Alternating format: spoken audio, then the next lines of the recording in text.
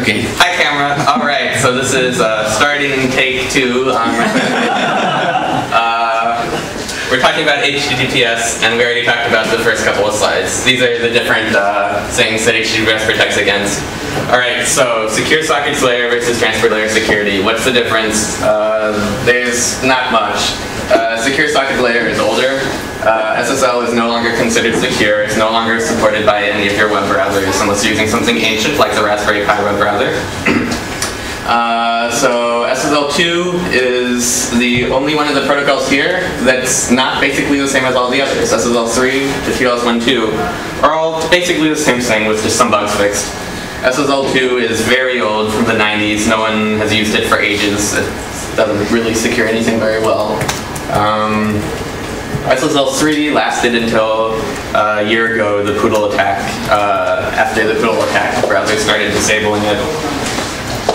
So transport layer security, why is it named differently than SSL when it's really just like a version number bump over SSL3? It's named differently because SSL was associated strongly with Netscape Navigator, and Microsoft didn't like that, so they just wanted a new name for the standard protocol for them to agree to implement it.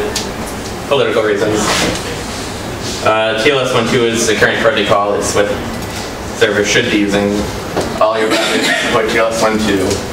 So TLS is broken into 2 basic parts. First, you have to do a key exchange using public key encryption in order to agree on keys to use for the private key encryption portion of the session. Since public key encryption is very expensive, you don't want to use that for the entire TLS session. There's 3 different basic protocols used for key exchange in TLS. RSA key exchange is the most common by far. It's also bad because it doesn't provide forward secrecy. If an attacker gets the private key from the server, then the attacker can go back in time. The attacker's probably recorded all previous encrypted conversations. He can take the private key and decrypt the previous conversations. With Diffie-Hellman encryption, that's not possible. With Diffie-Hellman, well, internally it uses RSA as well, but the attacker cannot go back in time. He can only compromise future connections. So that's a desirable security property. The disadvantage of Diffie-Hellman is that it's very slow, so up comes elliptic curve Diffie-Hellman, which is the best, which everyone should be using. It's very fast, faster than RSA, faster than normal Diffie-Hellman.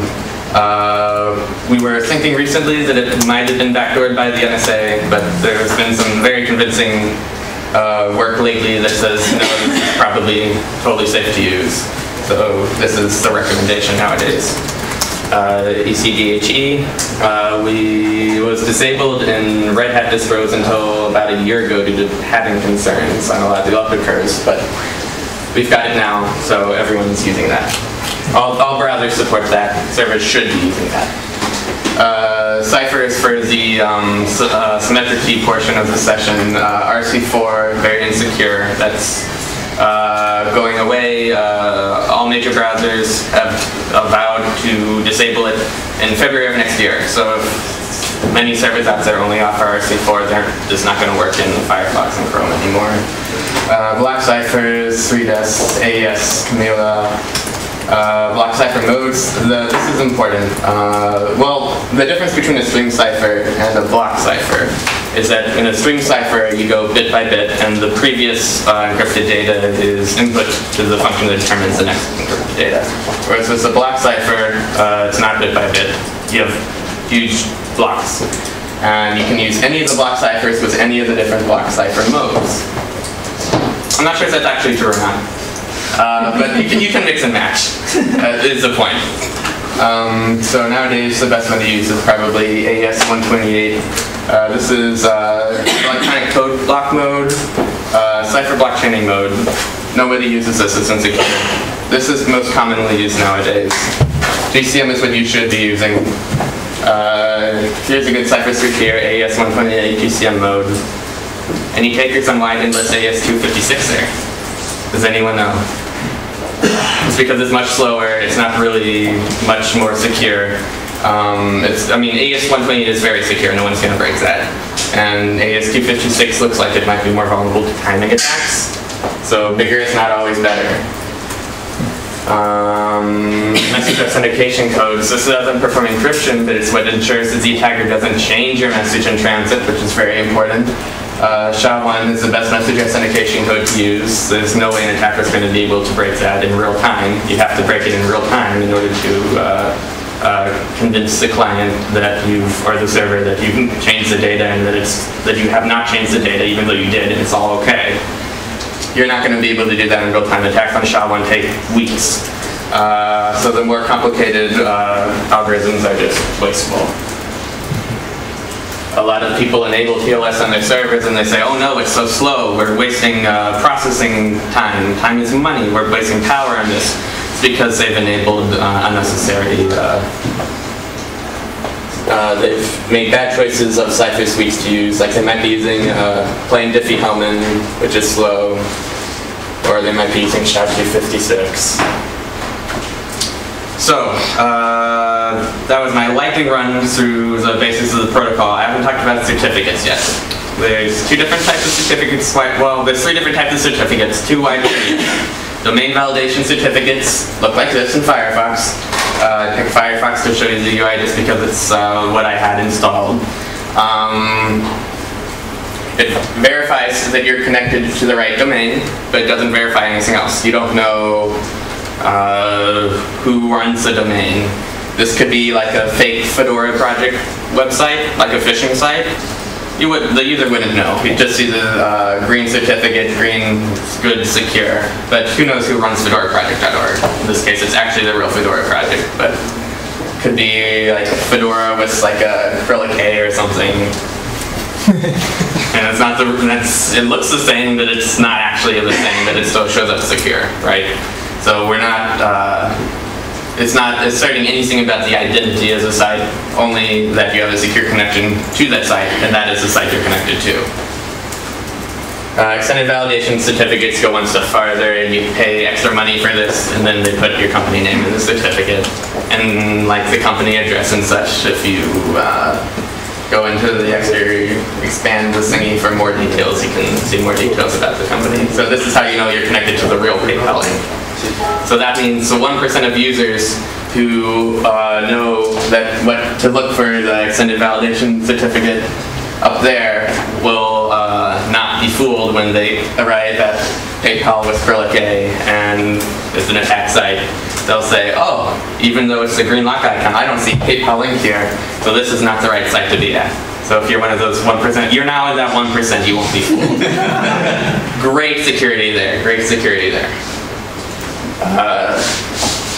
Those are expensive. You don't need those for your website because users don't understand what it means. So, quick words about certificate verification. The server will send a chain of certificates. An intermediate cert signed by the root certificate on the system. Well, the first certificate will send the certificate for itself, and the certificate for the server will be signed by the intermediate cert, which will be signed by the root certificate that's expected to be installed on the system. At least traditionally. In practice, sites do weird things, and browsers are expected to be compatible with those weird things. We just recently, in the GNOME stack, Carlos fixed a bug that was causing Facebook to not display properly because Facebook was sending certificates that were in fact not signed by any of the roots on the system, but which were signed by another certificate with the same private key as one of the roots on the system.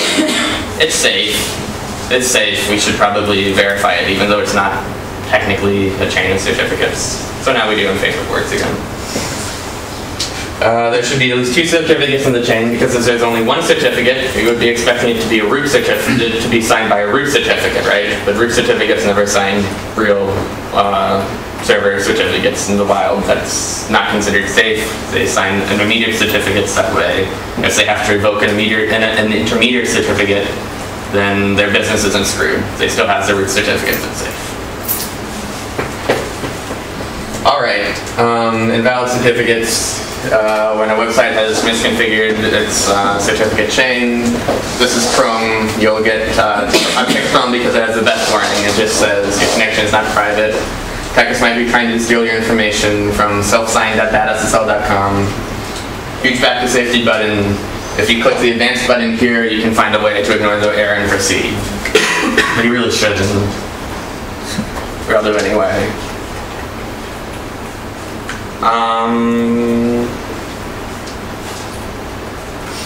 So that's the first part of my presentation. I went really, that is as far as I got in an hour last time I gave this talk. So I'm glad I sped things up a bit. Questions at this point? No. No. Excellent. So they're on. NSA stopped recommending the elliptic curve. They do. No one knows why. So the NSA stopped recommending elliptic curve cryptography. They say it's not the solution for quantum computers. They're worried about quantum computers breaking the cryptography. Those don't exist yet. So is the NSA really worried that they're going to exist in the near future? Are they just trying to convince us to use weaker encryption? Nobody really knows. At this point, you can't take any advice from them seriously because, I mean... Before you could. Well, before you actually could, yes. The NSA used to be divided into offensive and defensive divisions. The defensive divisions were what gave out the advice until after 9/11. Elliptic curve cryptography was promoted by the defensive division of the NSA 15 years ago, so we think it's probably... I mean, they're using it to protect government data. It's certainly the recommendation for what you should be using nowadays. They didn't actually recommend that you stop using elliptic curve cryptography. Rather, they recommended that if you haven't deployed it already, don't waste your money on deploying it. It's not going to protect you against attackers of the future. I don't think I agree. You should probably be using the best cryptography you have to offer. I mean, it's only, you can use, well, no, it has enough advantages over RSA and plain Diffie-Hellman. I'll talk more about plain Diffie-Hellman later in the presentation on the challenges sections. It has enough advantages that you should be using it. Yeah, I heard SHA-1 was getting retired in some browsers. You heard what? SHA-1.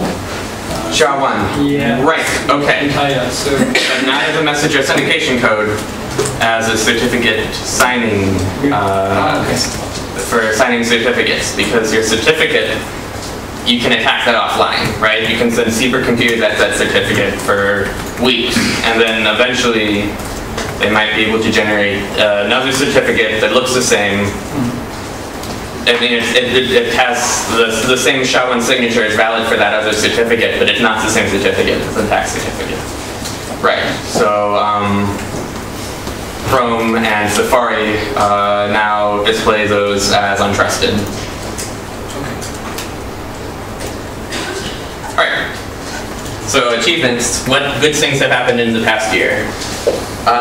In the past 5 years or so. Let me preface this by saying that 5 years ago, the HTTPS, the public key ecosystem was in a very bad state. Developers were losing confidence in the security of the ecosystem. Certificate authorities were being hacked. They were issuing rogue certificates. A bunch of users in Iran, a very famous case, were sent rogue certificates for Google.com. The government read their email. Who knows how many people wound up in prison because their TLS session was hacked. So bad TLS, depending on where you live, can literally be a matter of freedom and imprisonment.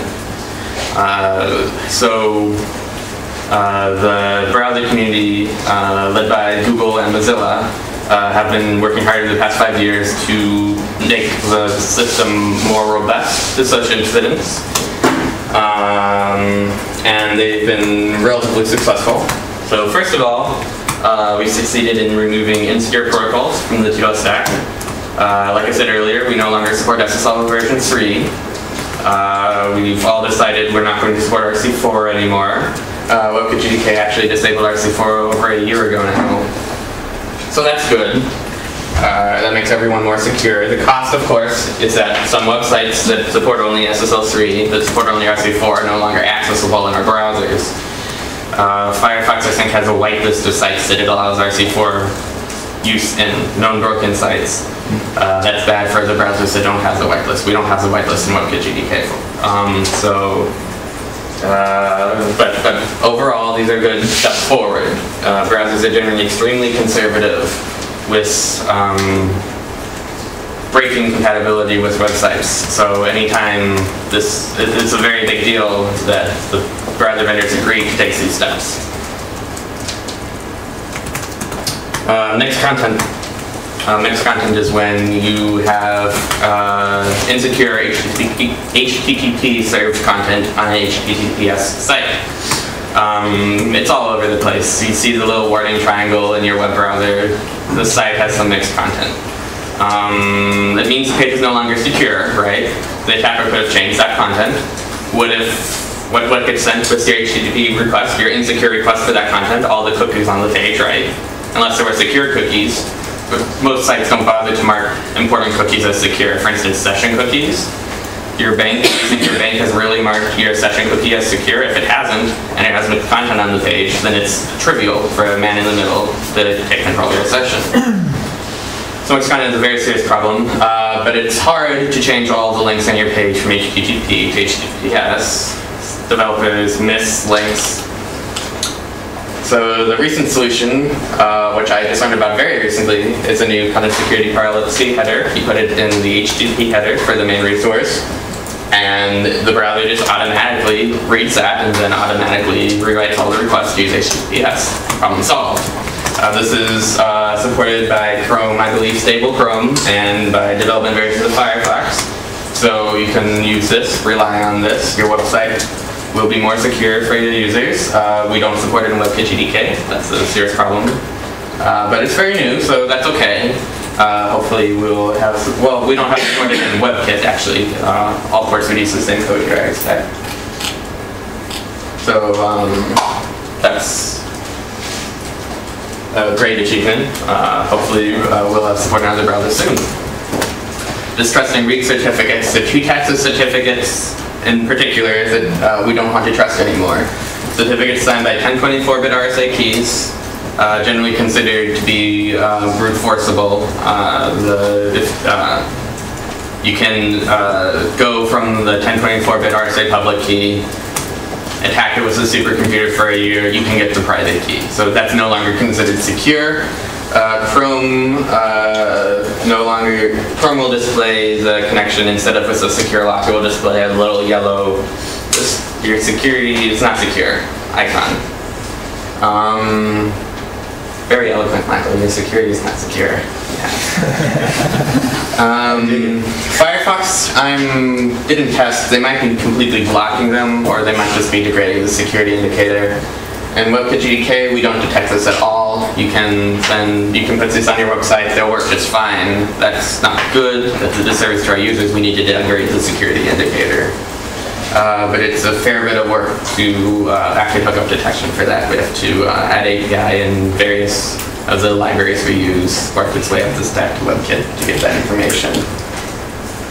SHA-1 signatures, UN, this is what you were asking about earlier. Yeah, these are not secure certificates anymore. Chrome and Safari are detecting these now, and WebKit GDK, we're not detecting them yet. Same problem as 1024-bit RSA certs. It needs work in glib networking, glib, libsoup. We need new API in all three places, or we can't detect these. So those will be projects for us in the future. But those are achievements. The other browsers are more secure, and that's great. Hopefully we will be, WebKit GDK will be in the future as well. New security features. HTTP strict transport security. This is the big one. Without HSTS, well, what HSTS does is it tells the browser that this site should never be accessed insecurely. Always mandate HTTPS. If for some reason the certificate is insecure, do not allow the user to proceed past the certificate. It's a HTTP header. You just set it in your. It's not even. It doesn't even require code change on the file. You just add the header to your passive configuration file, and magically your site becomes secure. All servers should be using this for all content all the time. Without HSTS, your HTTPS protected site is not really secure because all the man in the middle has to do is when the website receives an insecure request, the man in the middle can just not upgrade the connection to HTTPS. Normally, when you're a user, you're browsing to a website, you don't type into your browser https://paypal.com. No, you type paypal.com. That's an insecure request. You're relying on the good graces of the man in the middle attacker to redirect you to the HTTPS version of the site like the real PayPal would do. No attacker's going to do that. If you're not using HTTPS, your users are actually not secure in the middle of during a man in the middle, which is the only thing HTTPS is designed to protect against. So there's no point in using HTTPS. You need to be using STS. It's supported by all major browsers except WebKit and your browsing is not secure if you don't have this. Period. Point blank. That's the most important new security feature by far. Question? Yeah. Go. Doesn't the man-in-the-middle attacker need to be kind enough to provide that header if it's impersonating PayPal.com in the insecurity request? Yes and no. So, if the user visits PayPal for the first time, and the first time he visits PayPal.com, he's up against a man-in-the-middle attacker, yeah, then the user is screwed. He gets attacked. But but if you visit the legitimate PayPal once, then PayPal will set a duration. Yes, it's remembered in the browser for the duration selected by PayPal, normally like 6 months or so. And so in practice, as long as you don't get attacked the very first time, you're good to go. Sure. Makes sense. Okay. HTTP public key pinning is an extension on HSTS. The problem HPKP solves is when a rogue CA issues improperly issues a certificate. For instance, Symantec recently issued a bunch of test certificates for Google.com that would have been valid in the wild had they been used in the wild. If Google uses HPKP, and so browsers that support HPKP, Firefox, Chrome, Opera, would have just rejected those certificates. HPKP is, again, an HTTP header. You send the header and you specify the hash of a certificate or a private key. There's different options you can use. The effect is that no one else can issue certificates for your site except you. You always send at least your normal certificate and a backup certificate in case something happens to the first one. Otherwise, you're basically performing a denial of service attack on yourself. You'll never be able to change the header. Users won't be able to. You'll never be able to change the certificate unless you send two. You don't have a backup. It's good to use. Most sites probably won't use it, but sites that are concerned for the security of the users certainly should. Sites that think they're targets, high-profile sites. It's supported in most major browsers. I don't think Safari or Internet Explorer have it yet, but they're working on it. At least in Edge, Microsoft Edge, sorry, the new browser is working on it. It's not supported in WebKit yet. Certificate transparency is a very cool new technology. It's trying to solve the same problem as HPKP. What certificate transparency is well, what it is complicated algorithms. But the output of the complicated algorithms is a public audit log of every certificate that's been issued by certificate authorities that are trusted in Google Chrome. The effect of this is you can't issue rogue certificates anymore without a public record of the certificate being issued. You can search the log for your website or any website. So if you're running the domain google.com, you will have bought some automated program watching the audit log, and you will be notified immediately whenever any CA issues a certificate for a domain. It makes it basically impossible to issue rogue certificates. That's cool. So far it's only supported in Chrome. Mozilla is working on an implementation, but they say they're not going to enable it by default. I presume that's going to change in the future. This is really cool stuff, since as long as the website is actually watching the audit log, they can't be attacked, basically. So, well, the TLS can't be attacked. You can still hack the website, but you can still hack the server, but TLS doesn't protect against that anyway. So, awesome achievements here. Awesome achievements. The combination of these has basically saved the TLS ecosystem.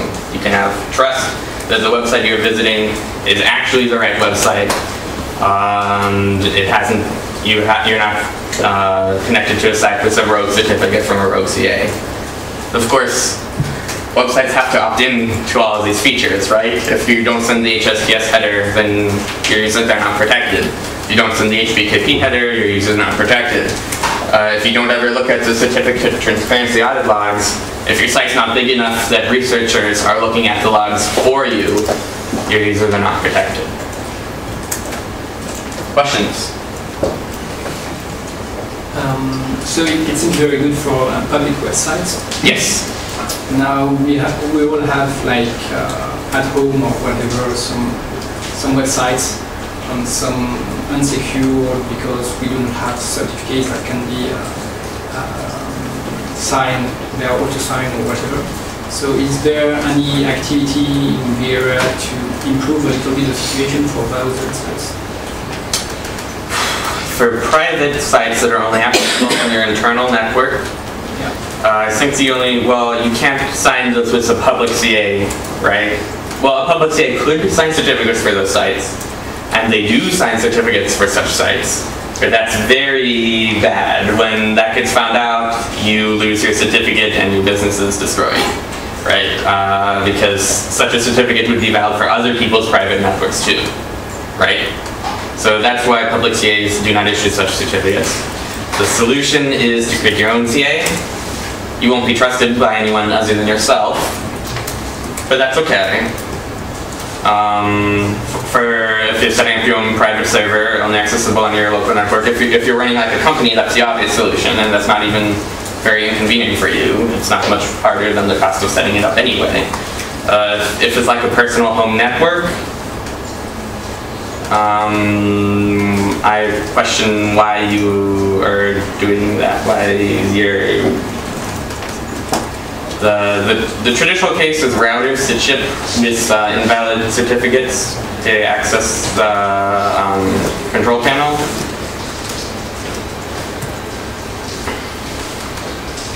I don't really have an answer for that problem. There is now a CA that's emitting certificates for free for public domain. It's not private. Easy SSR or something. If you're a company, I think Let's Encrypt has just entered public beta, and they are issuing free certificates for everyone. I don't know if there's any limitations on their service, but I haven't heard any complaints yet. The other CA that offers cheap certificates is StartCom. I think they're free for individuals, and corporate users have to pay like $5 or something. So, yeah. And don't quote me on that. Look it up for yourself if you need such a certificate. But there's really no, money's not an excuse anymore, right? Yeah. These things are pretty darn cheap. Yeah. The certificate of authority business is going to be moving towards extended validation certificates, because no one's going to be willing to pay any significant amount of money for domain validated certificates anymore. They're basically free. Yeah, so I guess what I mean is you don't need self-signed anymore, at least. I don't know what to do for the case of a wireless home router. Maybe someone else has a solution for that. The private network one, I don't. But yeah, if your website is a public domain, you should never have a self-signed cert. If you think, there's no way to ever secure that, right? You don't know who you're connecting to.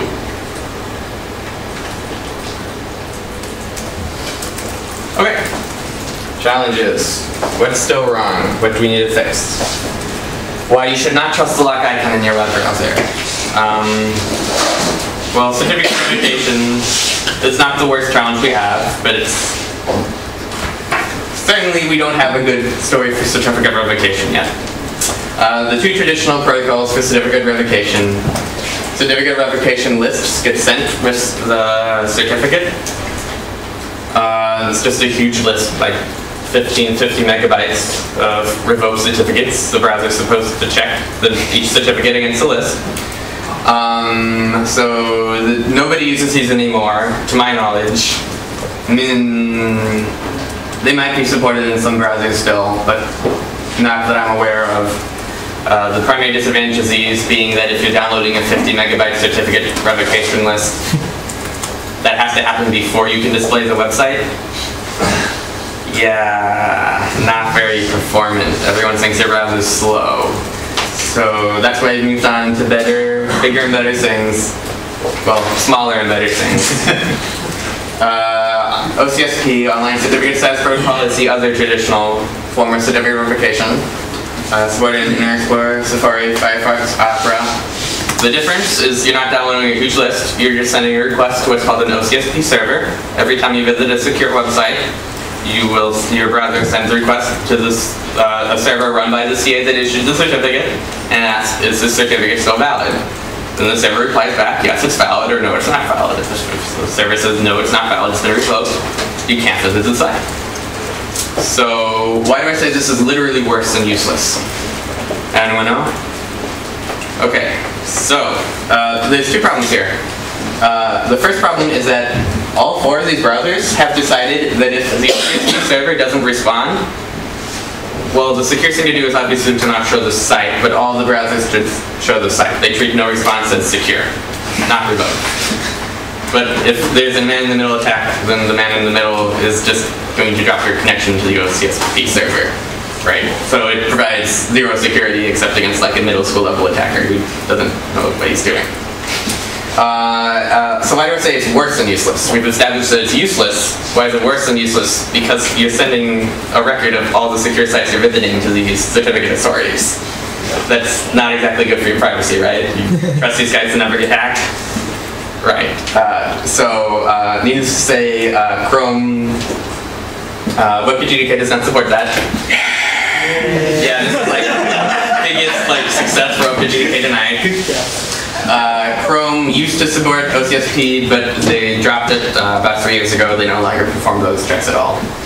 Chrome replaced it with what's called CRL set, Certificate Revocation List set.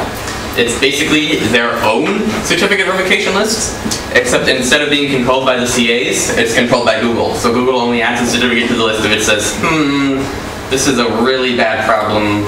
We don't want users using this certificate for high-profile incidents, big sites that have a revoked certificate for a security reason. The certificate revocation lists up here, they contain revocations for who knows why the certificate authorities revoke certificates. Maybe a site just chooses to use a new certificate and the CA adds the old certificate to the list.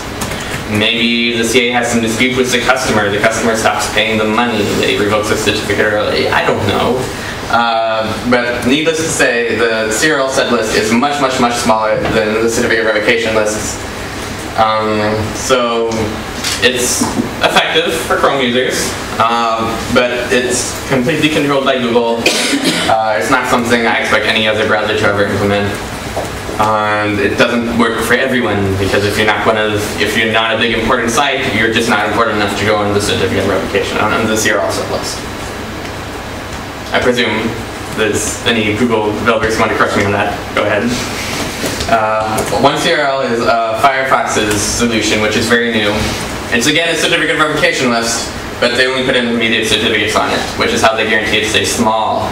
So if something bad happens to a CA, an intermediate CA cert, Firefox will detect that, and it will keep the user safe. But if something happens to an individual website cert, then you're out of luck. So we don't really have any solution that provides certificate revocation to individual websites, and does not also suck. This is going to be a future work. Someone else has to solve this problem. Then hopefully we can have certificate revocation support to WebKit. Diffie-Hellman. If you remember from the beginning of my talk, I mentioned that there's 3 different public key transfer systems. Key exchange is what it's called. Key exchange systems that are used in TLS, RSA, Diffie-Hellman, and Diffie-Hellman. In theory, if Diffie-Hellman is used properly, it's very secure. It's slow, so if you're running a huge website, you probably don't want to use it for performance and cost reasons, but it's perfectly fine for your users if you do. In practice, it's very easy to get this messed up. The key exchange depends on the size of prime numbers that are used in the computation. All modern browsers permit weak primes that don't keep your connection secure. This is for compatibility reasons. If we were to require this connection to actually be secure, too much of the internet would break.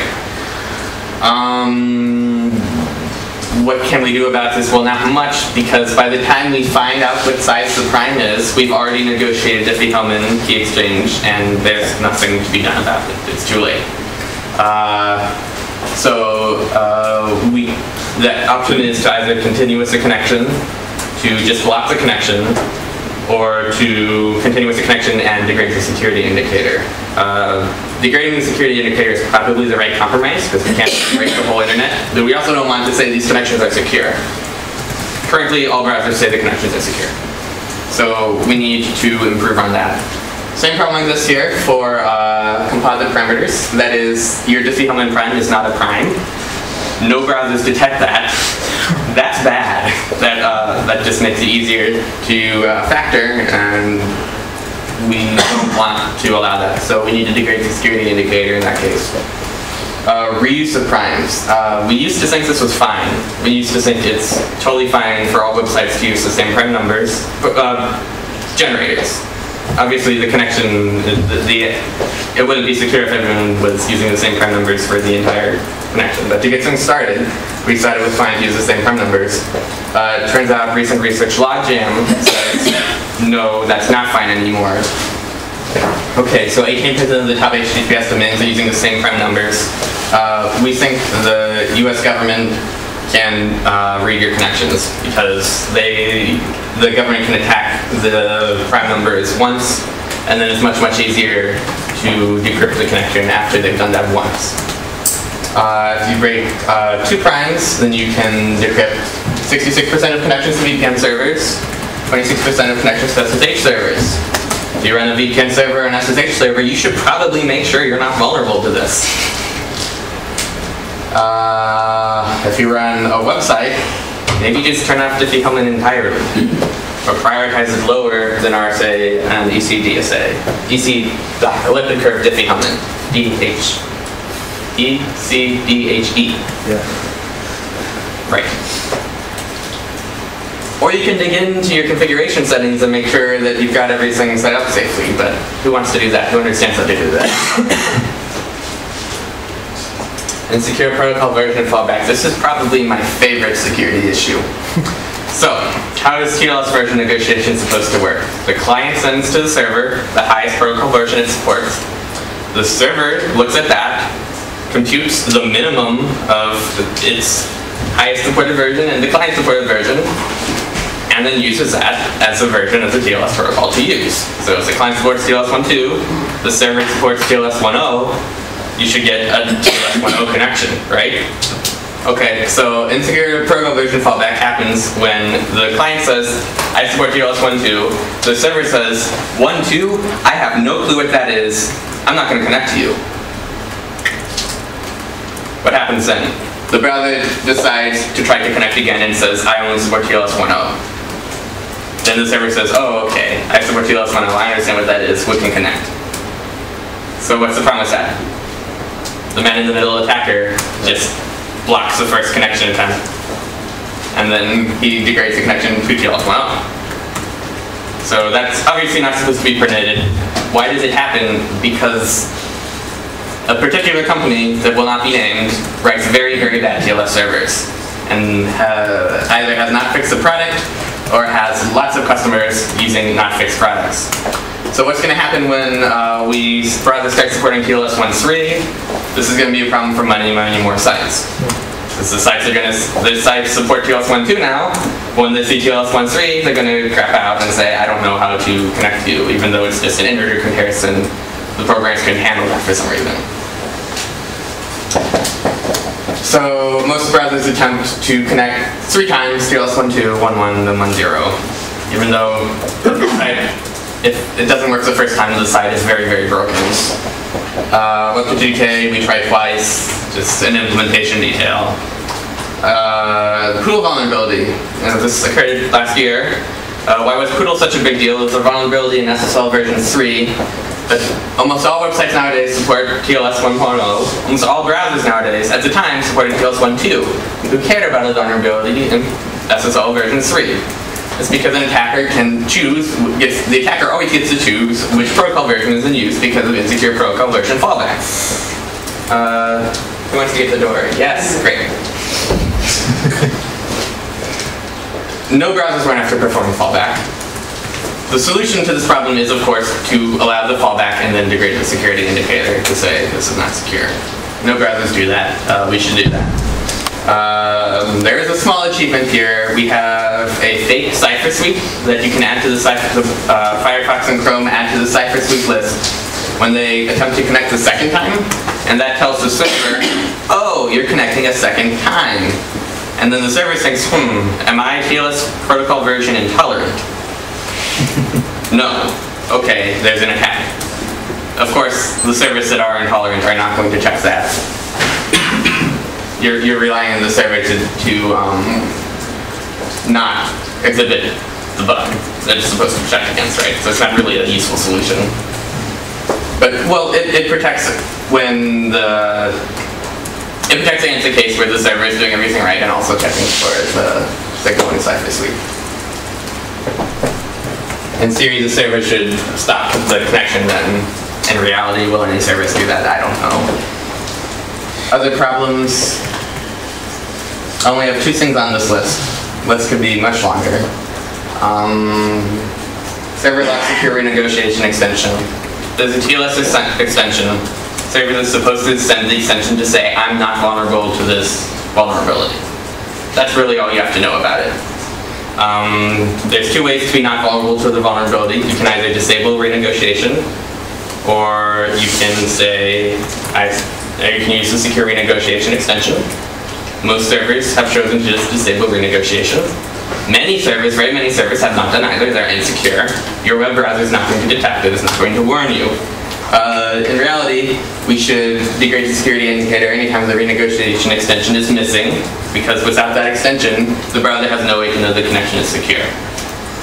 In practice, that's going to make most sites out there look not secure in the browser. That's fine, in my opinion. That's the incentive for the sites to improve. So browsers need to start checking for that. Key usage violations. When the CA gives you a certificate and says it's valid only for email signing, then you put it on a TLS server and use it for your website. Browsers are not supposed to allow that. They do. For compatibility, that should be an integrated security indicator. Conclusion. Epiphany is the least secure web browser out there. At least with respect to TLS, by far. We have this huge list of security features that we do not support. We have no UI for displaying UV certificates, all of the browsers do. We don't support HTTPS, all of the browsers do. No HTTP. Not all browsers have that yet, but Chrome and Firefox do, and it's pretty important. No certificate transparency checking.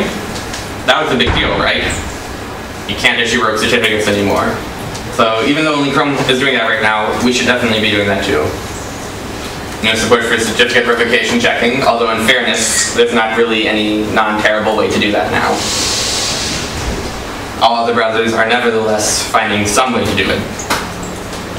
We don't warn about any weak certificates. We don't warn about weak diffie-Hellman parameters. No warnings for the other issues I mentioned. Yeah, other browsers aren't doing these.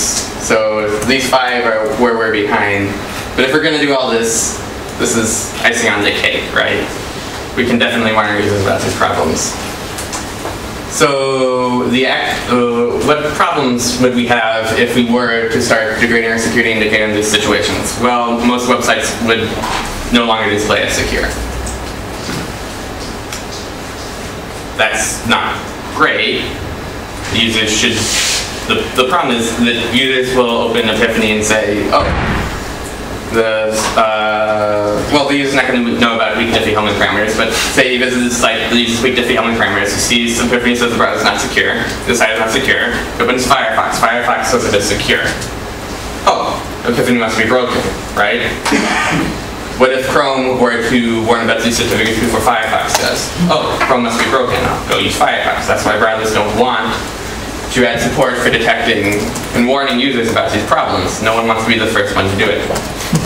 So maybe we should warn about these only after someone else does so first. Then no one's ever going to do it. Chicken and egg.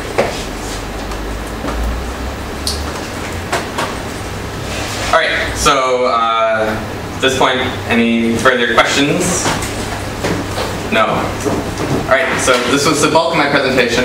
Actually, I'm going to say it's the end of my presentation. Thanks for listening, guys.